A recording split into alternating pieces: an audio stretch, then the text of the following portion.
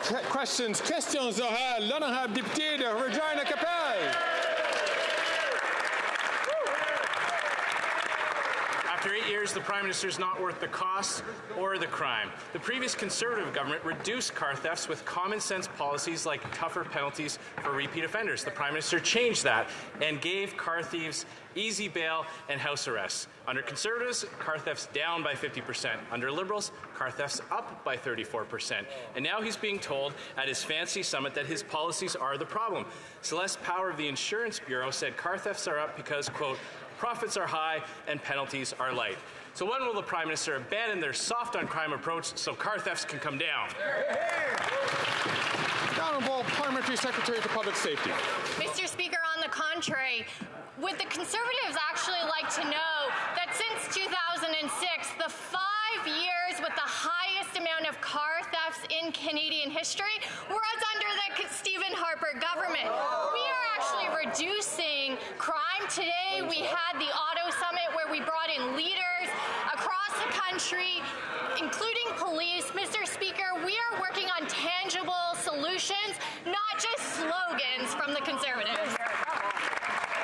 The Honourable Member from Regina-Capelle. Those were the first 5 years we inherited from a previous soft-on-crime Liberal government, Mr. Speaker.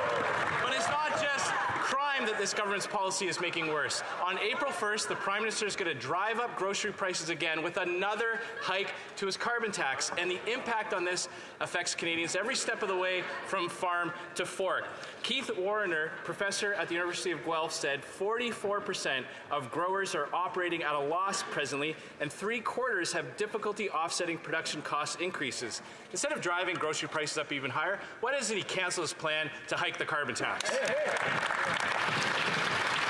The Honourable Minister for Innovation. Mr. Speaker, we will take no lessons from the Conservative who have no plan, Mr. Speaker. I guess their plan is to ask Jenny, Mr. Speaker. But on this side of the House, Mr. Speaker, we have a plan to make grocery to stabilize price in this country, Mr. Speaker. It's called competition, Mr. Speaker. Canadians at home understand that. They are the only one who are blocking the further reform we want to put, Mr. Speaker, because Canadians understand that we want stabilized price, we want more choice, we want more competition. On this side, we'll fight for Canadians at every step of the way.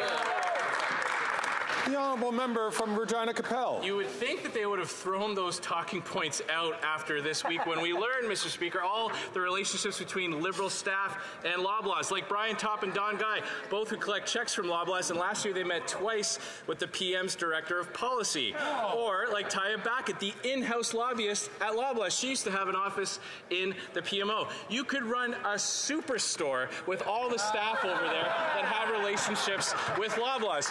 When will the Prime Minister realize it's not Conservative volunteers driving up grocery prices, it's the carbon tax, stupid?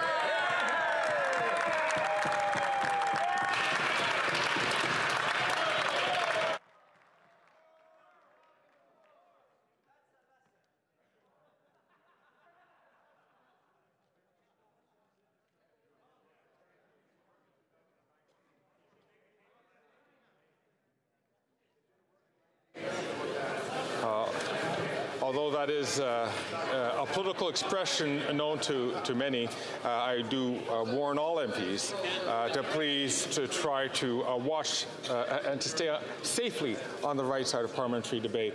The Honourable Minister of Innovation. Speaker, I will abide by your words, Mr. Speaker. And one thing that we're doing when he talks about superstore is right, and I'm happy to talk about that because that's actually what we're trying to bring, Mr. Speaker.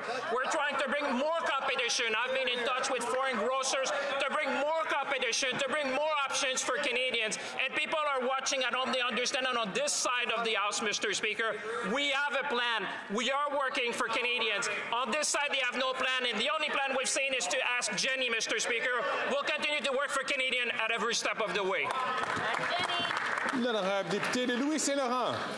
The Honourable Member for Louis Saint Laurent. Thank you, Mr. Speaker. After 8 years of this Liberal government, the housing crisis is hitting Canadians hard.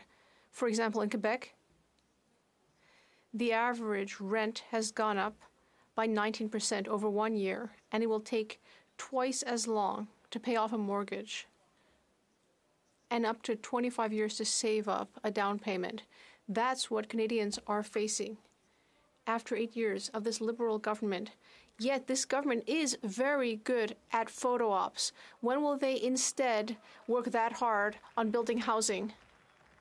The Honourable Minister of Innovation. I'd like to thank my colleague for his question. If there's something the Conservatives are good at, it's insulting mayors. The last time we heard from the Conservative leader, he was insulting the mayor of Quebec City, the mayor of Montreal, who is working with us to build more housing. What we're doing on this side of the House is creating programs to build affordable housing, collaborating with provinces and municipalities. Mr. Speaker, Canadians know that we must work together, and that's exactly what we're doing. The Honourable Member for Louis-Saint-Laurent.